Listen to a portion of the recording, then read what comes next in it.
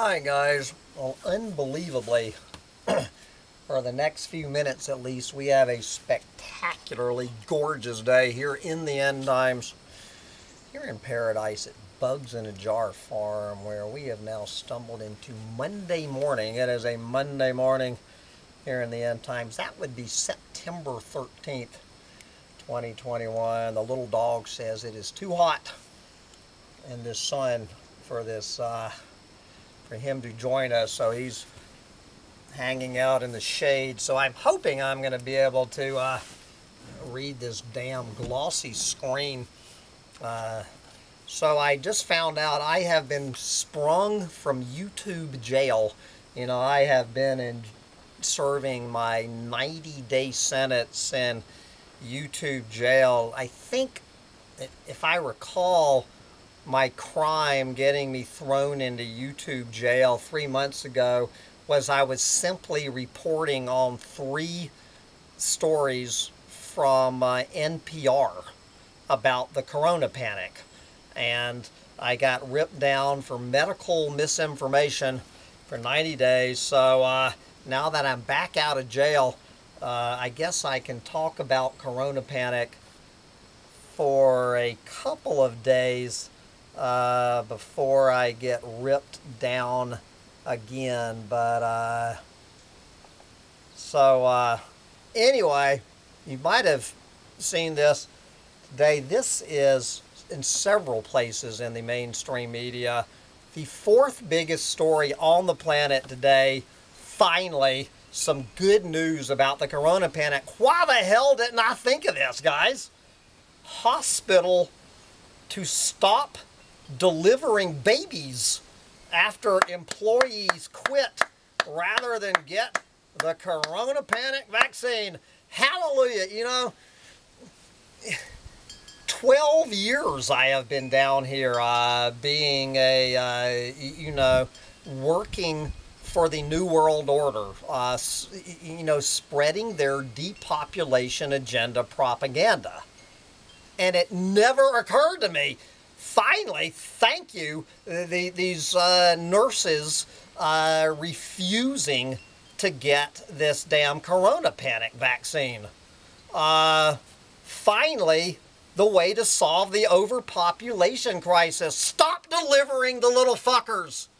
Just make them stay there in the fucking oven. Hallelujah. Stop delivering babies. We have saved the planet, and it all started with this brilliant idea from anti-vaxxers saving the planet. Hallelujah. This is right here in the great state of New York. We're going to start a worldwide trend. A hospital in northern New York will stop delivering babies later this month because too many maternity workers resigned their jobs rather than get a mandated corona panic vaccine. Hallelujah. 7 of 30 employees who resigned from the hospital rather than get a corona panic vaccine worked in the maternity department. Yes.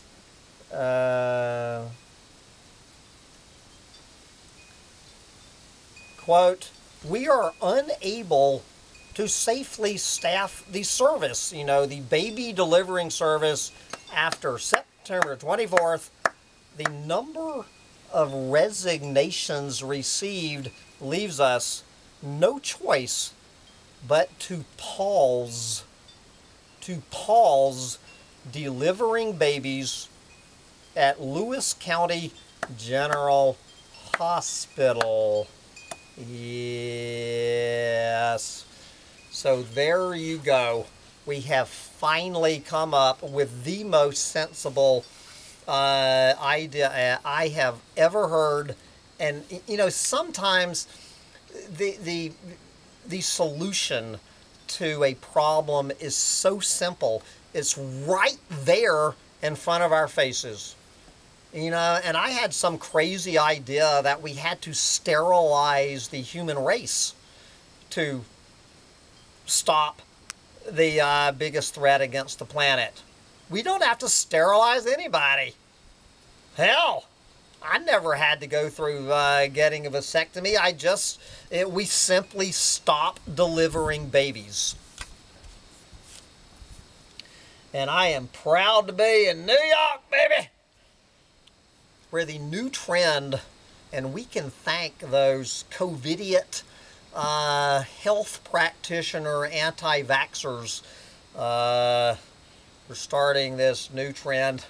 But anyway, I just wanted to, anyone who acts like I never have good news to share or to propose solutions. You heard it first on Humpty Dumpty Tribe.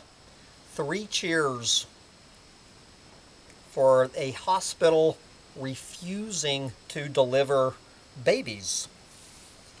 But as long as we are on a corona panic roll, just one more from the Los Angeles Times. This is a book-length article. I'm just going to read a few quips of it. So, of course, you know, the universe giveth and the universe taketh away. So, how is the corona panic playing out in California? We are souping up our rides. The neighbors are furious. It's not your imagination. This is the LA Times. It's not your imagination that driver at the stoplight is revving his engine so loudly it can set off car alarms.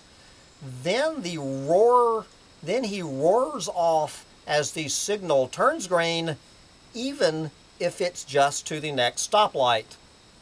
Yes, like some sort of corona panic inspired primal scream.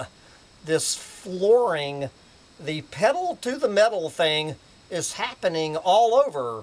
That is because a global semiconductor shortage is making new cars scarce, and low inventory is making used cars expensive, so people with time and money are sinking them into their older rides, and some are making them as fast and loud as possible.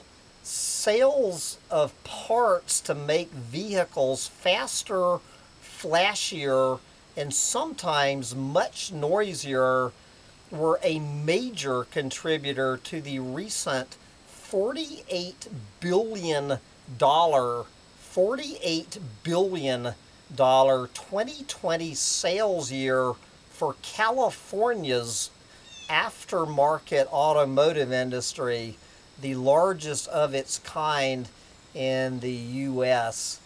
For enthusiasts spending more money on their dream projects has represented a psychological refuge from the corona panic's isolation and uncertainty. Yes, this is one of these trade organizations, Vice President Mike Spangle. Quote, while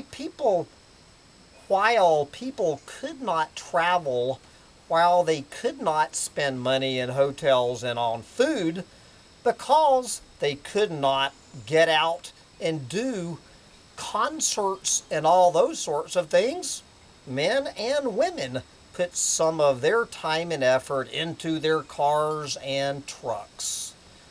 Yes.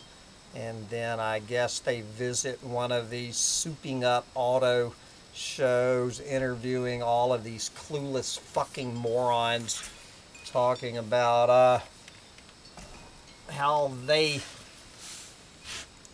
best way to get over corona panic stress, soup up those cars and start drag racing.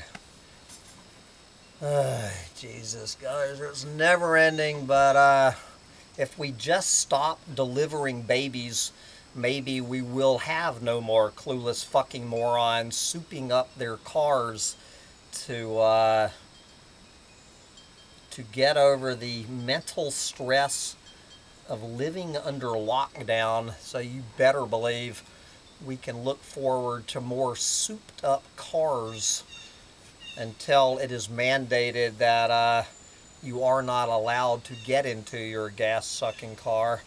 Not sure that mandate is on the drawing board, but it probably will be. But speaking of getting in your gas-sucking truck, I need to get in my gas-sucking truck and go out for a ride on this beautiful day while I still can in my not so souped up gas-sucking truck. Get out there and burn some fossil fuels while you still can. Because I guess in New York now, gasoline-powered cars and trucks will be illegal starting. I have 14 more years to drive around in my gas-sucking truck before gasoline-powered vehicles are illegal in the state of New York. So 14 years, but I should be dead well before then with any luck. Bye, guys.